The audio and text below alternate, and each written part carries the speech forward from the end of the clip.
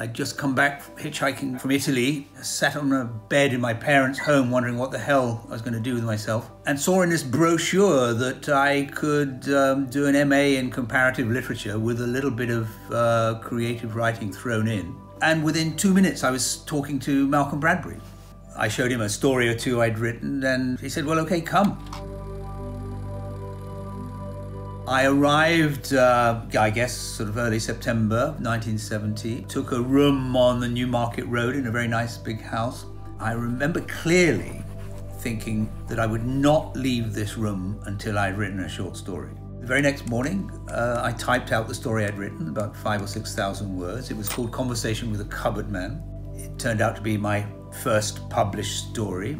And then I began a very interesting year. I remember Malcolm explained how the course would run, that we would have weekly seminars throughout the first 2 terms. He said you'll be reading 2 writers in advance and then coming together in the workshop to discuss them. And when he said writers, I thought he meant, you know, Virginia Woolf or James Joyce or Dickens or whatever. And he then went on to say, so that'll mean you have to photocopy your work in advance and submit it to the office so that we can all read it. I realised by writers he meant us, and he meant me. And that was the first time that anyone had ever referred to me as a writer, which was something that I wanted to be more than I wanted life itself, really.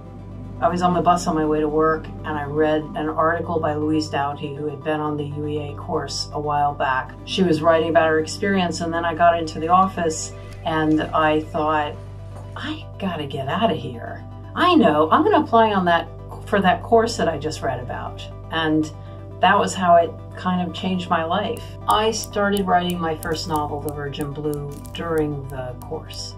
I was delighted that I had what I called an idea big enough for a novel. And it was really hard, and it's still hard. It's still hard writing every day, but I love it and I got used to it over that year. And I think that was the push that I needed to take myself seriously down the writing path. It's very hard for me to think of other places where literature is consumed in such an enthusiastic and passionate and engaged manner. I'd started writing my debut novel, The Harmony Silk Factory, while working full-time, and I got a place at UEA. All of a sudden I was in this environment where I was surrounded by other people who were in the same position as me, other people who also thought of themselves as writers, and for whom writing was everything. When one begins to write, at least for me in particular, I wasn't thinking of a system. I wasn't really thinking of an industry. I was thinking of the stories and the characters and their voices. And it's a really magical place to be, but you don't know it at the time. By the time I arrived at UEA, I had been working on Stay With Me for at least 2 to 3 years.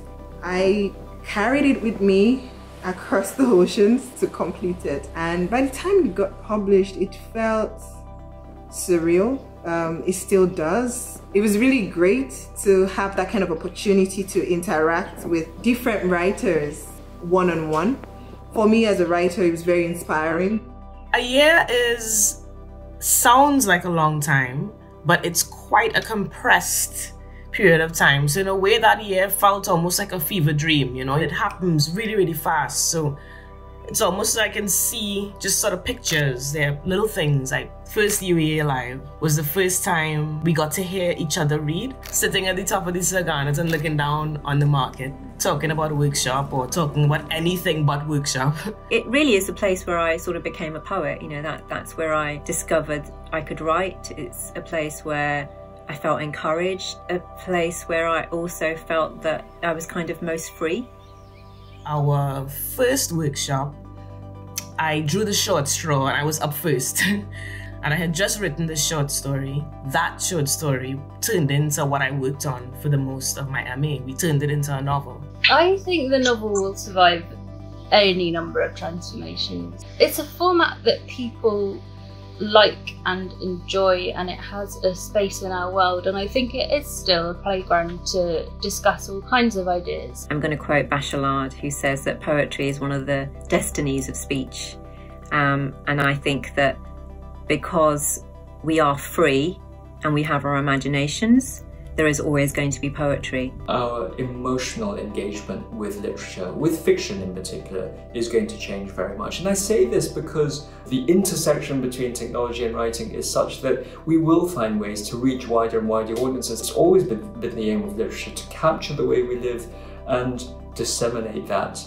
We have yet to invent a better measure of human consciousness, and whatever machines we have in the future, we will still have to record and devise entertainments around and fantasize about our relationship to the world, this moment, being in this city, being in the conditions of modernity that we find ourselves.